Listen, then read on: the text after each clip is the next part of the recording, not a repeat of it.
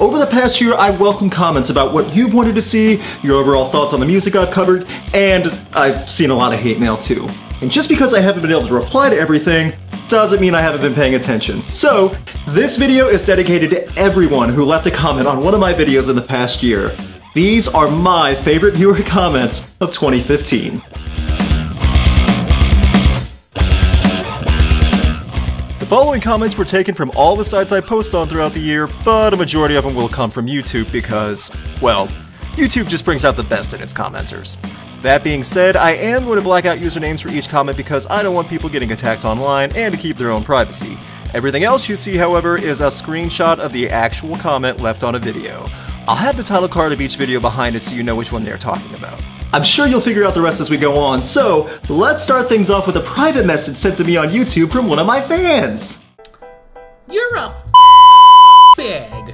Your bashing of Saint Anger, Creed, and Limp Bizkit prove that you just go with what the popular opinions are, not giving a true, honest opinion. I like Saint Anger, and I was a teenager when Creed and Limp Bizkit were around. With Creed, I own my own prison, greatest hits, and Full Circle.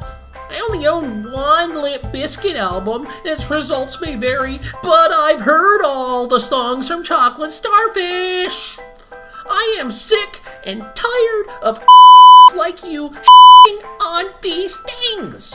You need to have your kicked. I bet Metallica, Creed, and Limp Bizkit could kick your. Well, yeah, that's like 13 people. Of course they could destroy me. Also, what's your argument? You listen to the albums? Did you like them? Do you like those other bands? Pretty sure everything I said was my honest opinion. There's a reason why I did those videos. Those albums are terrible. But rest assured, 13 men could easily destroy me. But not Fred Durst. I see him standing in the corner while the other 12 men just kick the crap out of me, and then after they leave and I'm a bloody broken mess on the ground, he just comes in and like kind of kicks me with his toe just a little and runs away giggling like he accomplished something and he contributed to the group. There's a metaphor for his music contributions in that whole situation also. Hagrid leads a damn good rock band. I would say something funny about Claudio's hair, but I have the crazy person hair too, so I can't talk much. Epic rap battles of history. Gorillas via Death Clock. That would be intense. I would love to see that on Adult Swim. Oh. Please allow me to adjust my pants so that I may dance the good time dance and put the onlookers and innocent bystanders in a trance. Man, Clutch kicks so much. I want more sonnets and haikus about people's favorite bands in the comments. Those are fantastic. If FFDP was a beer, they'd be Keystone Light. Okay, I don't drink, but based on that, I imagine Keystone Light is being really watered down and having the right ingredients, but just not mixed in together properly or in the right doses. Just like Five Finger Death Punch's last album. This is how I feel about Five Finger Death Punch. They definitely are the McDonald's of the metal scene. Sure, it can fill you up with what you crave from time to time, but there is no nutritional value whatsoever. But McDonald's has salads now. Let's be honest, no one goes to McDonald's for salads. This band is so f***ing awful, it's not even funny. A 5 is way too generous. IKR. Well, you guys, proceeds to flip you off. I want to see this guy on a debate team in high school. His rebuttal, well, screw all of you! This was a review. It discussed the new album. There was pictures and videos, also some songs. 10 out of 10. Wow, very literal. That was a comment. It had sentences. 7 out of 10? My mom was into Will Smith and Rob Zombie stuff, so my mom is better than most of yours. Oh yeah? Well, my mom was into Barbra Streisand. Dang it. I didn't know Lady Gaga did heavy metal. There's gonna be a lot of angry people in Maria Brink's Wonderland and in the Blood Legion that are gonna be pissed after they hear that. 1,000 Suns, the best album that Radiohead ever put out! It's kind of true, though. I mean, come on. If you play that out to a Radiohead fan, they probably are going to think it's one of their own. I really like these videos. I guess I enjoy people suffering through Awesome. Creed is actually a pretty good band. You must be so proud of yourself. Well, I do like to think I put some effort into my videos, and I'm trying to improve things, so I guess, yeah, I kind of am proud of my... Oh man, it's still funny to me. Ignorant pus. Ignorant? No, I knew exactly what I was talking about, as someone who followed Creed from my own prison. And also, can you at least put some grammar and capitalization if you're gonna insult me?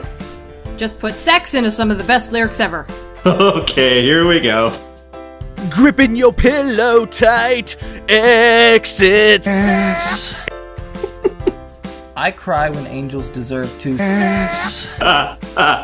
Oh, say, can you see by the dawn's early Francis Scott Key was a pervert. Who lives in a pineapple under the sea?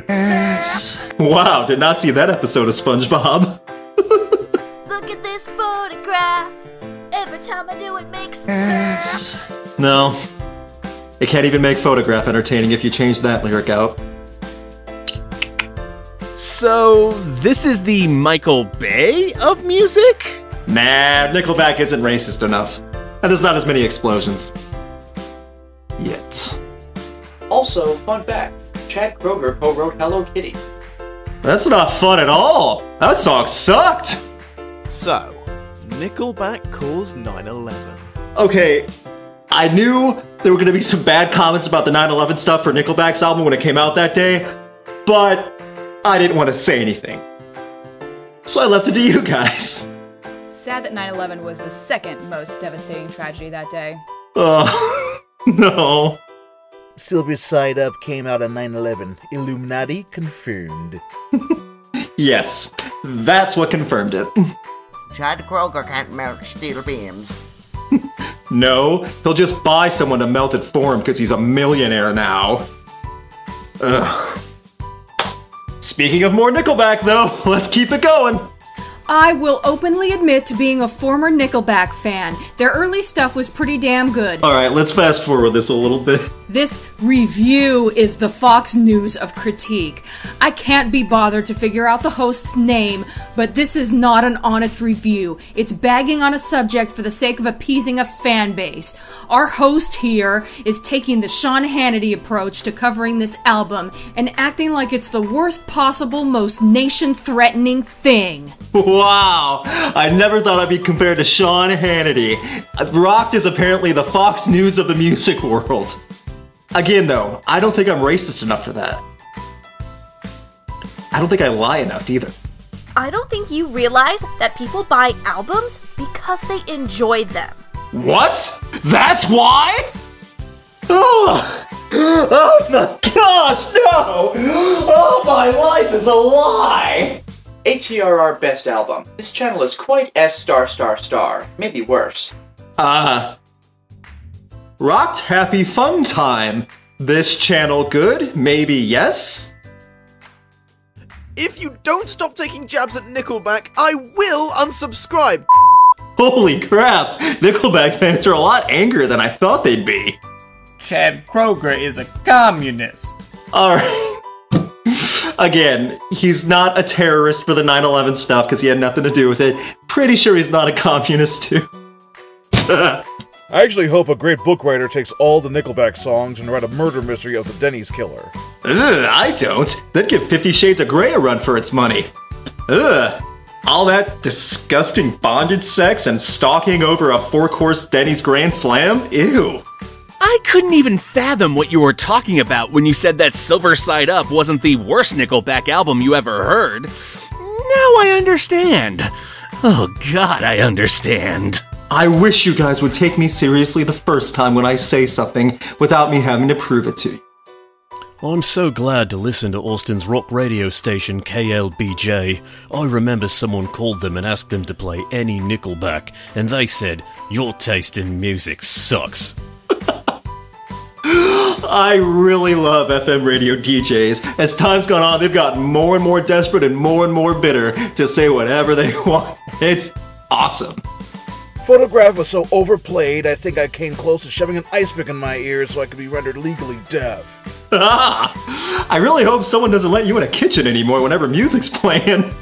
Oh man, I feel your pain, bro. My mom used to blast this damn album in the car non-stop when I was in middle school. It just drove me nuts. God, I feel like I'm back there in my mom's beat-up van, waiting for my sister listening to my eardrums being raped. Huh. Guess my mom's not as bad for listening to Barbra Streisand. Hi, Mom. Nah, Scooby-Doo is AIDS. I missed that episode of Scooby-Doo. What's with cartoons these days? Yup, nothing says balls like a song called God Must Hate Me. No pads, no helmets, no understanding of irony. Yeah, I was thinking the same thing. Back in the day, with that title being all extreme and tough, and the biggest complaints about life or waking up in the morning kind of sends a mixed signal. But then again, knowing the band, they probably spent most of their time just thinking of that title and the rest of the 40 minutes just writing the actual songs. Amazing how punk went from standing up against the man to standing up against your school teacher. Yeah, you know, I wish we had a time machine where we could go back and send the music of that era from like the pop punk days in the 2000s, all the bad stuff, and just play it for all the 80s punk bands who really stood up for something and show what their music evolves to. Did anything happen in Canada between Rush and Nickelback? Celine Dion. Ew, there's a lot of shots at Canada in my comments. Canada's actually great. They've put a lot of music out. But yeah, Celine Dion and Nickelback come from there too, so I can't say too much. Of course you could be a WWE headliner. Anyone can do it, even a glass of milk. Glass of milk. Glass of milk. Glass of milk. Seriously, if you guys aren't watching The Mark Remark by Little Karibo, you're really missing out as a wrestling fan. I believe that the ghost of Kurt Cobain's ghost may have tried to kill him, stealing his voice. Oh! Oh! Ah! Somebody, please, kill Fred Durst! The Puddle of Mud comments got real violent. Milk, milk, lemonade. Around the corner, puddle of mud is made. Ew. Ew. I like this album because it's so bad. It's like a Troll 2 or The Room of music. Yeah, but at least with Troll 2, I think they were really trying to make things so stupid that you remember them for good reasons because they're funny. I think the only good thing about Wes Scantlin is he's still alive. Good for him. I think I figured out the problem. Wes is a banana that has gained sentience and hides among humans. Check that picture out of him with his shirt lifted like he's a drunk college chick. He appears to be rotting about his left pectoral. He gets f***ed up to draw attention away from his body and towards his actions. We figured out your game, you banana man. We will stop the invasion. I am never eating a banana again. Please review a Buck Cherry album. Then again, asking someone to review a Buck Cherry album is like asking somebody to pour acid in their ears. It's painful, unbearable, and an unpleasant experience. Okay, some of you are just sadists for making me look up some of that stuff and see if I would review it. I'm regretting the past.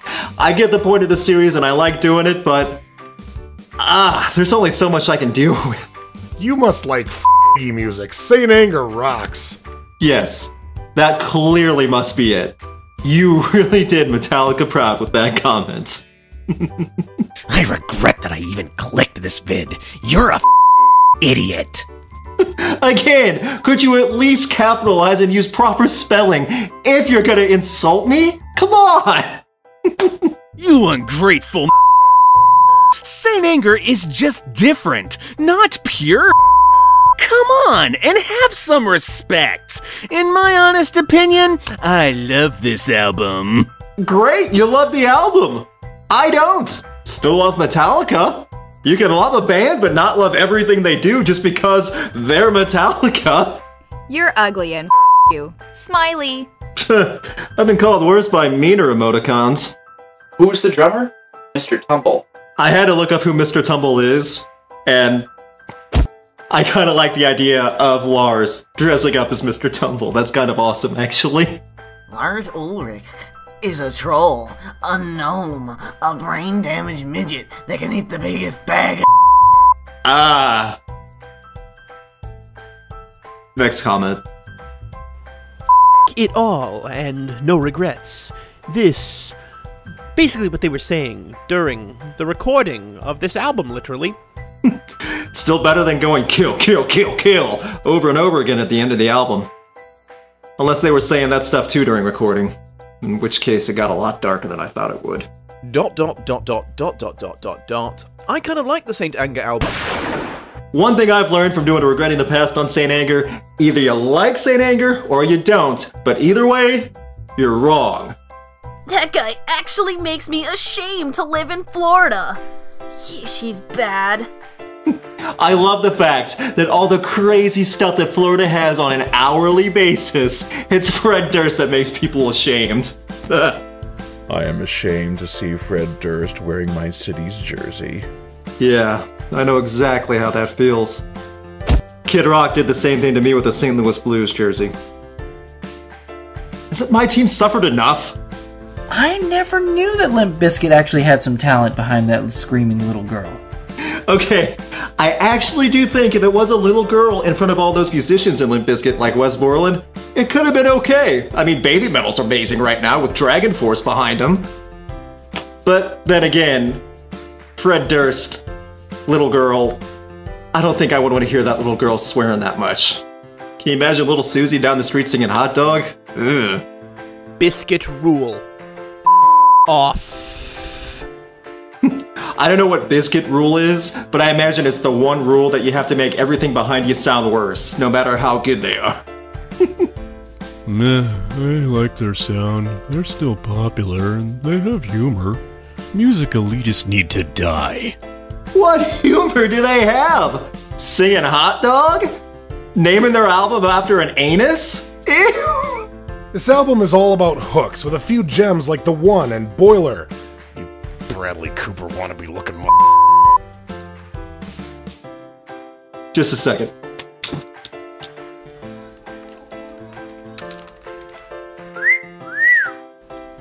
I'm surprisingly okay with being insulted that way.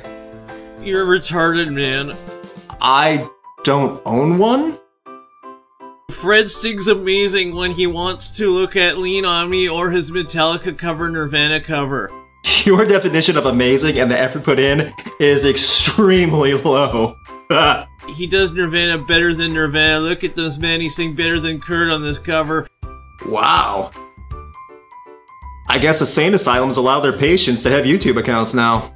Plus, they're the best live band I ever seen. I really hope you die, you effing piece of And with that death wish, those were my favorite comments of 2015. There's much more coming, and at the end of the year, I'm going to talk about my favorite albums of the year. Thanks again for watching and all the comments. I have to go get ready and keep that insanity coming. Hey guys, thank you for watching. This is something I'm just going to try new every year. If you don't like it, just leave a comment saying you didn't really care for it. If you did like it, please leave a comment and say something else. Keep these comments coming. I like reading them. Also, please check out my Patreon. It really does help me out a ton. I'm trying to save up for a new computer so I can get these episodes out faster. And also, as always, please subscribe, and you can find me on Twitter and Instagram at Rocked Reviews.